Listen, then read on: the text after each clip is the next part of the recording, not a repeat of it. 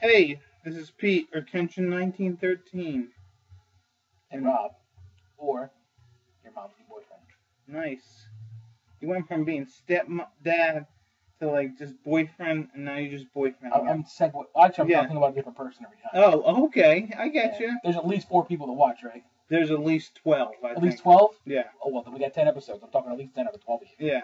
And he's your new dad. Or no, boyfriend. I think you know who you are. You're not your boyfriend, your mom. Anyways, let's No. get. This is Game of Thrones review episode. That's what this is? Yes, it is. Oh, I thought about figuring out who I'm banging. Yeah, this is Game of Thrones review episode 28, Second Sons.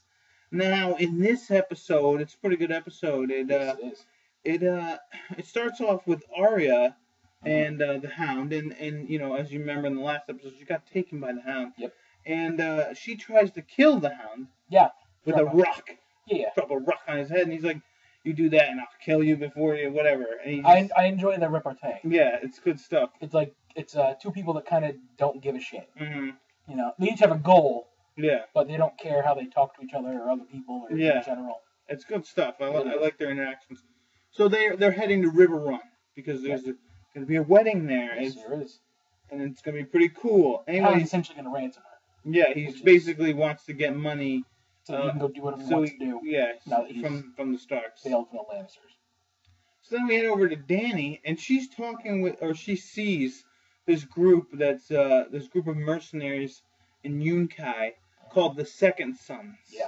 She talks like they're captains. Well, she asked in the beginning. She asked Mormont and Selmy if they know like who the hell they are, and they're like, yeah, they're Second Sons. They're like a mercenary group. They're like one of the best ones around. Mm-hmm. And she's like, well, I get a chance to meet these guys. Yeah. So she's plotting away this. Yeah, she's I like how she's doing all that. It's good because it's like showing that it's kind of interesting. You see in the first season, she's a frail little girl, and she's kind of growing into a ruthless leader at this point. So then we head over to Melisandre, who's returning Gendry to Stannis. Yeah. Yeah, and she basically is being real nice to him. She is. Because she wants to sacrifice him, and then Stannis is like, if you're going to sacrifice him, why are you being so nice? And then she just kind of talks about how, like, the lamb's blood. She's like, have you ever seen slaughtered a lamb or whatever? And he's like, that's pretty creepy. No, and she's like, well, if they see the blade, the blood gets all bad and shit. Yeah. So he's like, oh, all right. So basically, she's being a creep. Yeah, she's just kind of being a creep. She's kind of like jerking his chain before she slits his throat. You know what I mean? So then, Stannis kind of has like a crisis of confidence? Conscience. Yeah. Anyway, so he goes to see his buddy Davos, who's still in the cell. Yeah. And what ends up happening is he's talking to him and he's telling him about Gendry, and Davos is like, man, you know why you came down here. He's like, you don't want to kill the boy, but you want me to tell. Why you don't. Yeah, and so he's like, Stannis kind of tells him, I'm not going to kill you. Because Davos is like, when are you going to kill me? I'm a traitor or whatever. And he's like, I'm not going to kill you. And then basically they have their little talk, which was pretty nice. Yeah.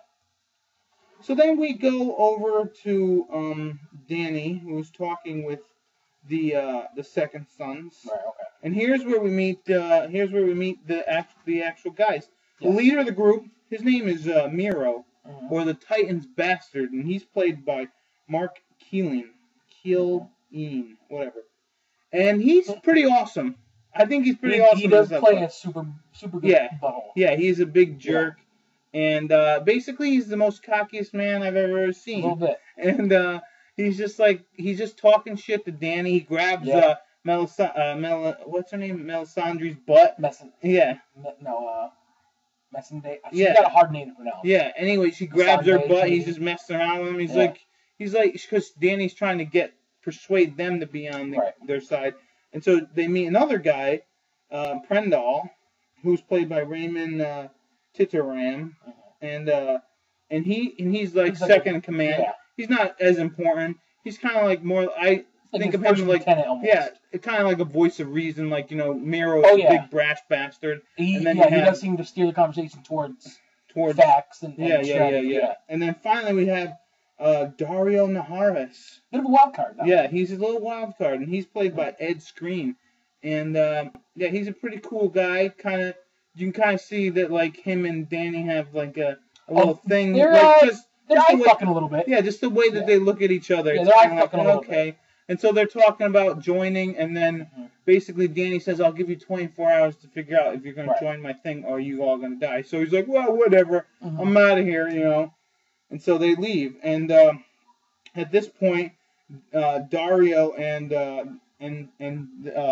Prendall and Miro are talking to each other while this beautiful whore is walking around. And he says, you know what we're going to do? We're going to assassinate that bitch. And so what they do is they each take a coin. Whoever had, I think it was the Bravos coin, was going to assassinate him. So then Dario gets the coin, and he's like, okay, I got to kill her. And he's like, Valor Morgulis or something like that. Morgulis or whatever. And I thought that was pretty cool. And then we head over to Tyrion. Always a pleasure. Yeah, who's talking with Sansa about, what the hell are they talking about?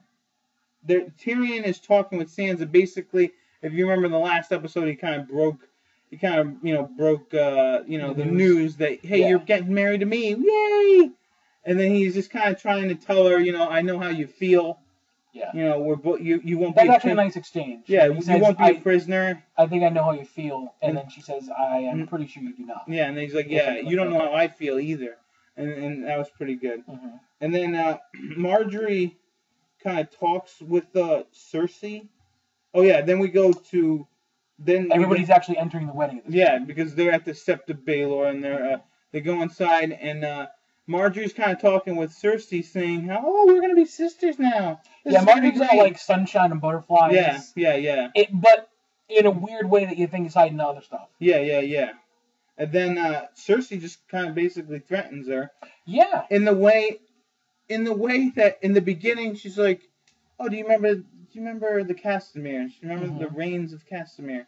And she's like, "Oh, well, I kind of remember them." And then she tells the story of the whole song and whatnot, and how, you know, he tried to rise up and be better than the Lannisters, and then he was mocking the Lannisters, and then Tywin just killed his ass, destroyed him, obliterated him, the entire family. him. Yeah, and just got rid of him. And she said, "If you ever call me sister again, I'm gonna strangle you in your sleep, or I'm gonna have someone strangle you in your sleep." Yeah, and that's pretty effing threatening, don't you think? A little bit. That's not subtle. No, it's not. Cersei's not subtle. No, she's not. She doesn't know how to be subtle. No. So then we have basically Joffrey giving away Sansa because she's standing there and she's like, "What are you doing?" And he's like, "Well, your father's dead." And I'm like, yeah, he's a real dick in this episode. This kid should get an Emmy just for being a twat. Yeah, and so he grabs her by and he's like, "Well, I'm gonna give you away because the king is the father to everyone," or some bullshit like that. Yeah. So he gives him away, and you know, you go to the ceremony where in Westeros we've now seen a couple times. Yeah, they put a cloak over the bride, and Tyrion's trying to do it, and he's just pulling down, and she won't. Yes. And she won't come down. Everyone's laughing, and Tywin's just kind of like, "Oh my god, this is a disaster. This is embarrassing." Yeah. And finally, Tywin is easily embarrassed. Yeah, he is. He's easily mortified. Yeah, he gets. If everybody has a mom that like blushes every time you say hell, that's Tywin. Yeah. Except he's like, you say "suck" in front of grandma, and she's like pulling you over and giving you a talking to. That's Tywin. That's Tywin. I can see that. Yeah. Yeah. So eventually, Sansa does bend down so he can put her on. But you know, in the book, I remember she was a huge dick about that. She's like, "I'm not gonna give him." I don't want to. Oh yeah. One difference is Tyrion had one of the guys come over and he stands on his back or something. Yeah. And then in the show, they just had her kind of like bend down. The show makes Sansa a little more nice than the books. Yeah. In the books, at this point, she's still a little petulant in the books. And it's okay, because she's a kid, and it's all good. But she's still a little more bratty. Yeah, and the same thing with Caitlyn, too. She's a real douche. Yes. She's a real douche in the books. I think she's a little douche in the books, too. Yeah, and this one... That whole story about praying for Jon to die, and then promising she'll love him, and then not. Yeah. It was close to how she... That's closer to how she is in the books, for me. Yeah. I thought that made... Because she never mentioned anything about that in the books. No. It made me feel like, oh, she sort of cared for Jon for just a moment. You know what I mean? Yes. You know what I mean?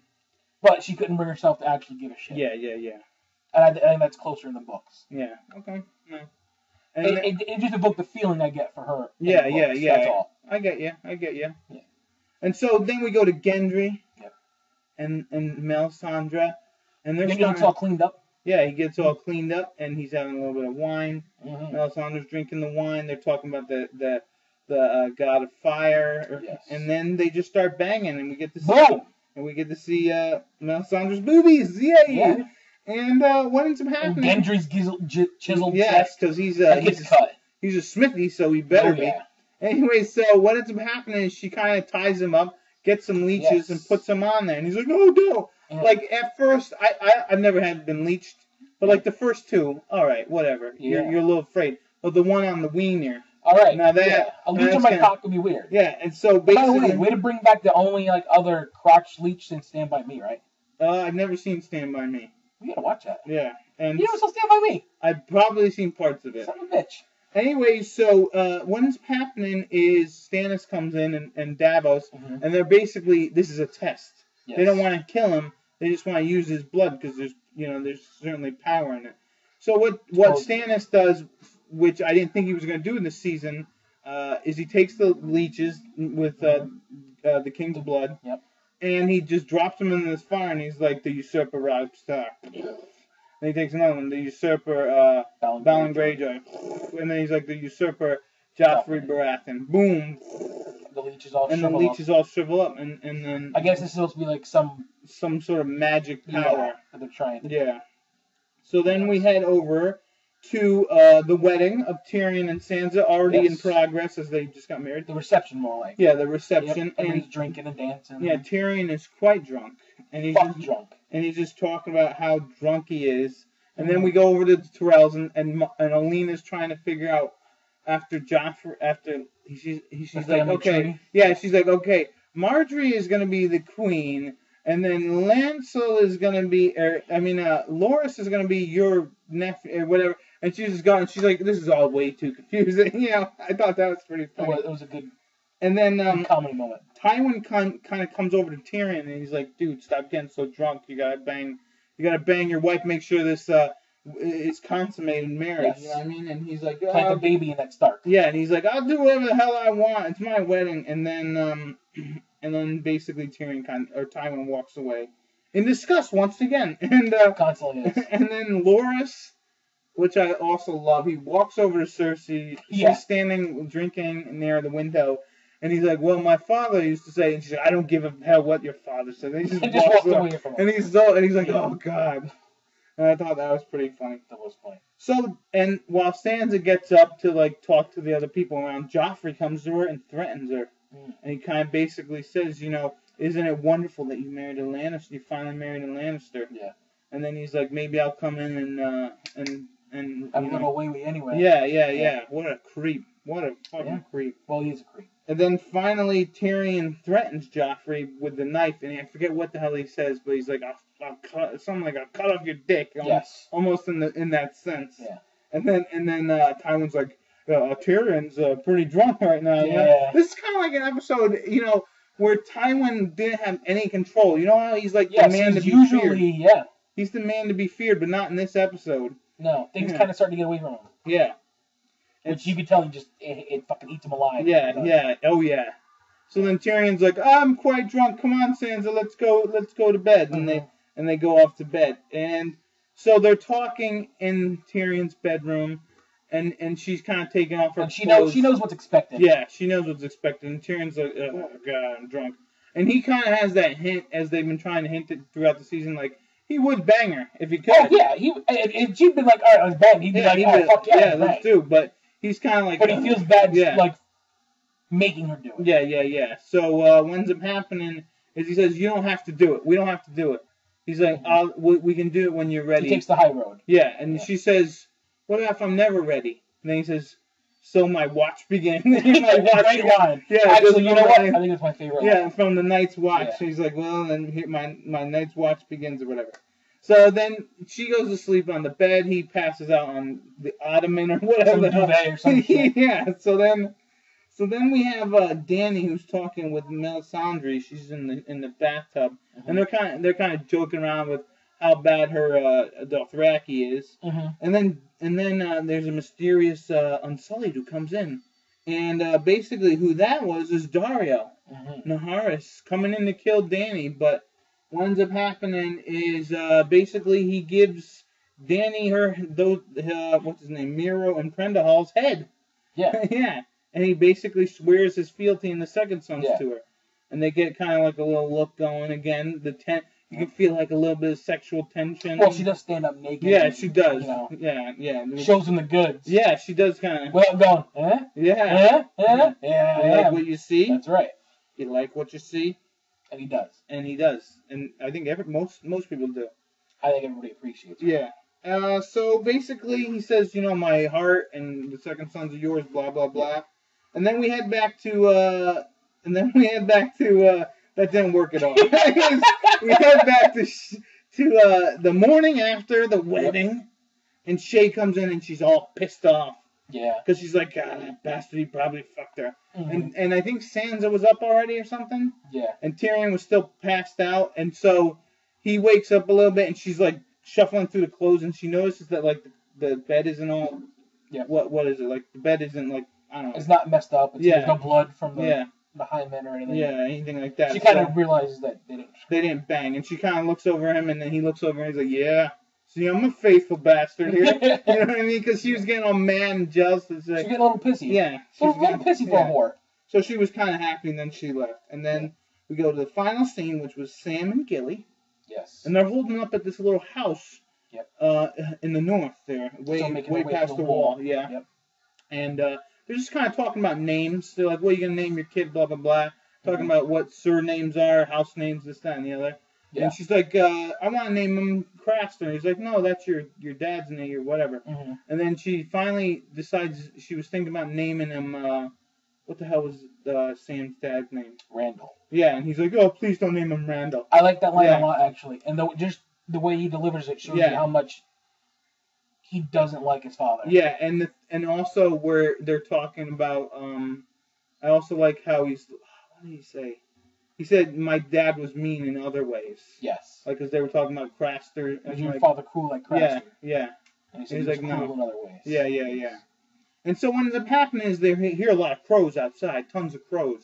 So Sam goes Actual crows, not brothers of the blood. No. And so he goes outside, and, oh my God, there's a ton of crows, and then it gets real cold, and there's a White Walker just comes out of nowhere. Yeah. He comes down, and Sam goes to hit him with the sword, and the sword shatters, just like the other grabs the sword. Yeah, and it just shatters. Yeah, and it was a really cool scene. And then what ends up happening is Sam. He gives Sam a big backhand. Yeah, Sam falls to the ground. He has no other weapons to use. He takes out the obsidian dragon glass knife and stabs him right in the shoulder, thus killing the White Walker. Yes. Which is amazing because now there is a way to defeat him. Yes. But the thing is, Gilly comes running out, and Sam's like, we gotta get out of here.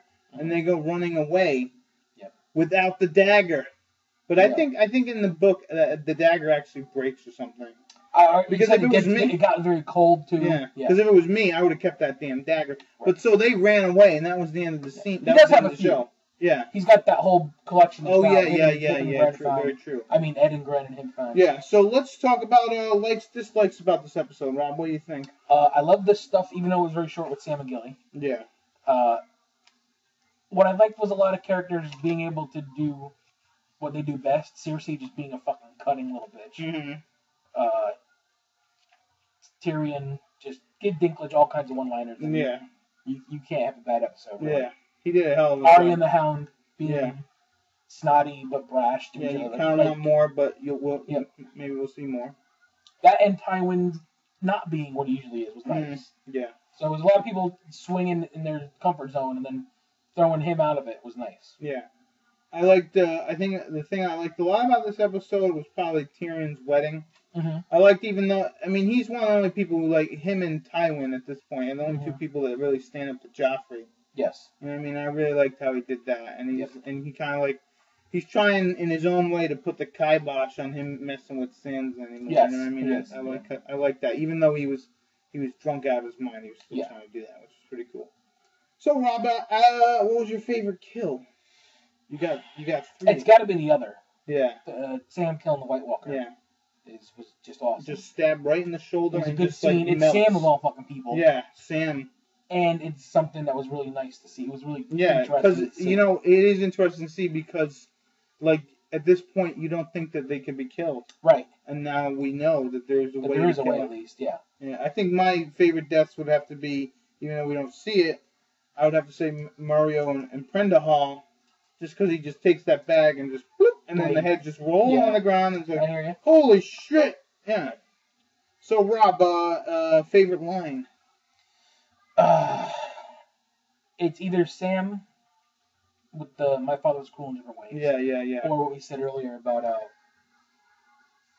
the hell did I say? I can't remember already. Well, you think about that, and I'll tell you what my favorite line is. It's actually more of a little spiel that Tyrion gives. Yes. When he gets really drunk and he just takes Sansa with him to leave the wedding because he's had enough. He says, talking about how they're going to make love right now. He's like, I vomited on a girl once in the middle of the act. Not proud of it, but I think honesty is important between a man and a wife. Don't you agree? Come, I'll tell you all about it. Put you in the mood. Yeah. And I thought that was really good. And there's other ones like Tyrion said, "I'm the god of tits and wine," because Tywin was kind of busting his balls about all he does is drink and lust after whores and stuff. So he's like, I must be the god of tits and wine. And then then you have Stannis and Melisandre both saying in the episode, there's power in King's blood. Yeah, that's gonna be like their new credo. Yeah. And so it's also how they justify what they're gonna try to do with Gendry. Yeah. I think that was one of the things. Episode. Let's see. I think we already talked about the differences from the book. Yeah, we kind of did. I'm trying to think if there's anything else. Basically, just quick. Dario Naharis in the book, he's like a mercenary of this group called the Stormcrows. Oh, and not it's like, Second Son. Okay. Yeah, it wasn't really the Second Son. Well, in the book, there's like a dozen names. Yeah, there's a bunch of mercenary troops. Yeah, and so it was like, to consolidate, they just made them all Second Sons because that's quite okay. But it's still basically kind of the same thing that went down. And that's I can think of from right off the book off the top of my head. But So is there anything else you want to add before we end? No, it was good. Yeah, so this has been Pete or Kenshin 1913. Rob. And this has been another Game of Thrones review. Yes, it is. Bye-bye.